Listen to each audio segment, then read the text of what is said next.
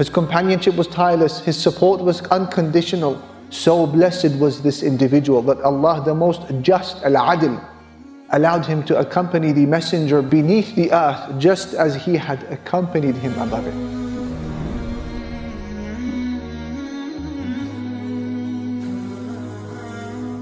Even today, mere inches separate the graves of the Prophet Muhammad sallallahu alaihi wasallam and Abu Bakr.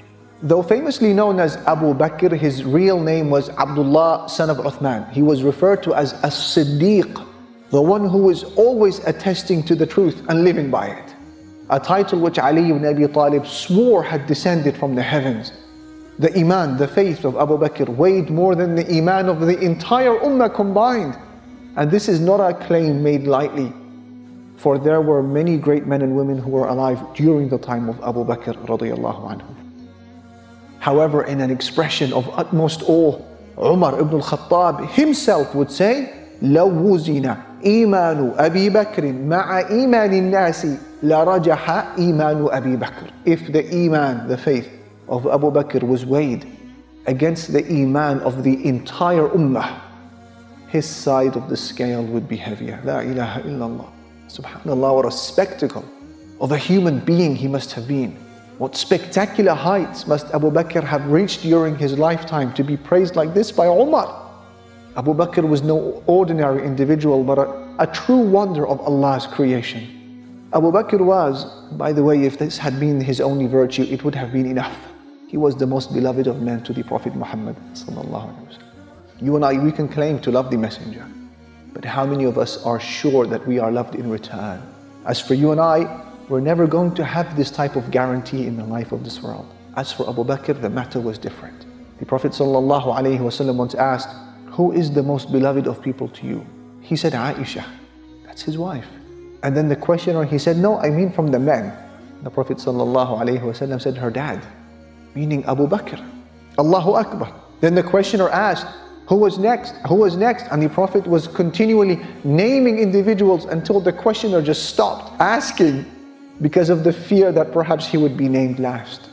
So not only was Abu Bakr so loved by the Prophet Muhammad sallallahu alaihi wasallam, there was a unanimous agreement amongst the companions that the greatest of this ummah after its Prophet was none other than Abu Bakr.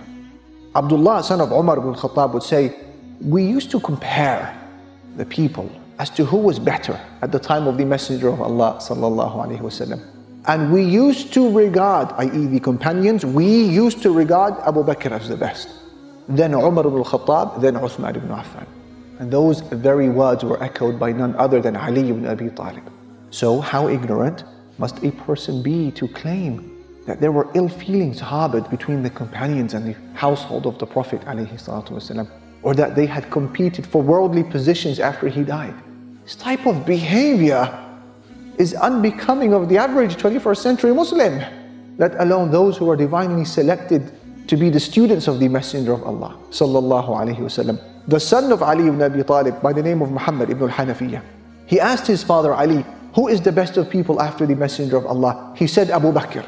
His son said, then who, father? He said, then Umar. So his son said, I was afraid that my father would then say Uthman after Umar. So I said, then you, dad, it's you? He said, Ma ana illa rajulun min al-Muslimin. I'm just an ordinary person from the Muslims. Allahu Akbar. An amazing display of humbleness from Ali ibn Abi Talib, despite the fact that he was most certainly not an average Muslim. Imagine for a moment what it could possibly be like to be guaranteed paradise in the life of this world.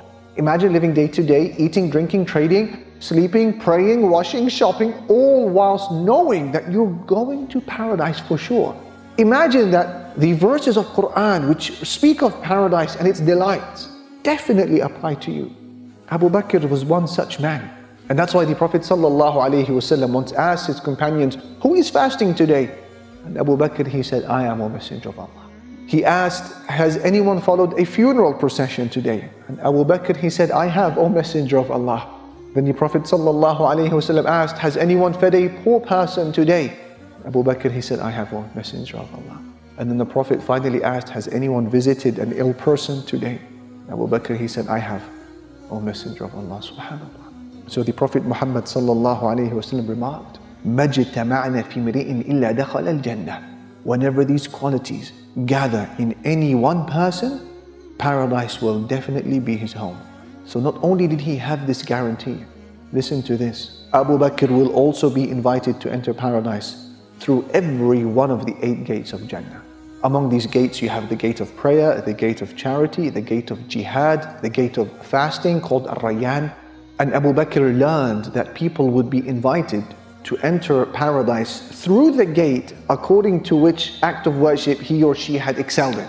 And so in a display of titanic aspirations and limitless hope in Allah subhanahu wa ta'ala, he asked the Prophet, will anybody be invited to enter paradise through every one of the gates of Jannah? All 8. And the Prophet said, Na'am wa arju an takuna minhum, yes, and I hope you will be one of them. In another narration he said, Na'am wa anta minhum, yes, and you are one of them. You are one of them. You see, a question reveals so much about the inquirer. A seasoned scholar can garner a lot of unspoken detail and insight into a questioner's personality and aspirations simply by virtue of his or her inquiry. So on that note, take a moment to reflect on Abu Bakr's huge ambitions, how positively he viewed Allah. Far from being modest in his expectations of Allah, he took aim at all 8 gates of paradise, and Allah did not let him down. So do the same. Our Prophet Muhammad sallallahu alayhi wa sallam, he said, إِذَا سَأَلْتُمُ اللَّهَ فَسَأَلُوهُ الْفِرْدَوْسِ فَإِنَّهُ أَوْسَطُ الْجَنَّةِ وَأَعْلَى الْجَنَّةِ وَفَوْقَهُ عَرْشُ الرَّحْمَنِ وَمِنْهُ تَفَجَّرُ أَنْهَارُ الْجَنَّةِ. He said, when you ask Allah Almighty, ask Him for Al-Firdaus, because this is the name of the very middle of paradise at its very highest part. And above it is the throne of Allah, and from it spring forth the rivers of paradise. So it's key that we rid ourselves of this underachieving, scraping a pass mentality, and that we are never satisfied with mediocrity.